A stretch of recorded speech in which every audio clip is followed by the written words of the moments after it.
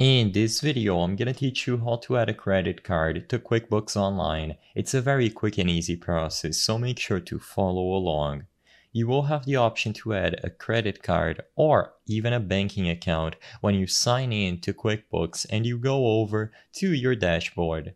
Inside of your dashboard, go into the Banking Transactions tab and you will have the option to connect an account. When you tap Connect Account, you will be able to choose from the list of institutions and follow through the instructions presented on screen to link your bank or credit card.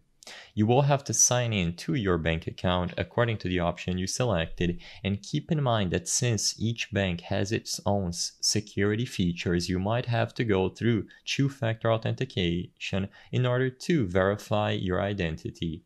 As long as you follow the instructions on screen and you are able to connect your bank, you will see a list containing all of your banking accounts and any possible credit cards that you have.